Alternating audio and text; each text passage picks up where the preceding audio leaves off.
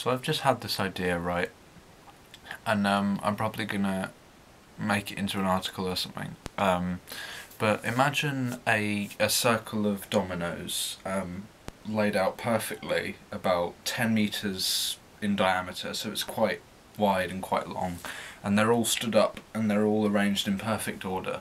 And so one falls down and it knocks the rest of them down. But by the time it's reached back to the first one that was knocked down, a mechanism has been activated by the motion to bring it back up.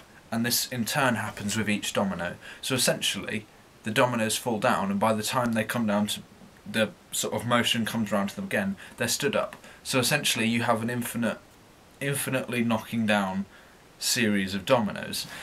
Now, the thing I was wondering is, would this have to have a first push? I don't know who's going to respond to this, or if you even want to, or if you just want to think about it, but would an infinitely recurring chain of dominoes have to have a beginning?